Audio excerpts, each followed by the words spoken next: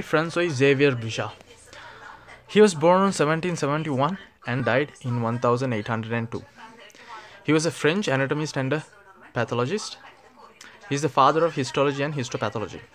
He is the first person to say that tissues are the central element in human body and organs are a collections of tissues rather than single functional entities. And he said we must look into the relationship between the changes of the organs in regards with the morphofunctional characteristics of the tissues. And the mucous tissue, serous tissue and fibrous tissue are related to the clinical picture of the diseases. And the mucous tissue covers the mouth, stomach and the intestine. Serous tissue protects the organs. And fibrous tissue consists of periosteum and aponeurosis.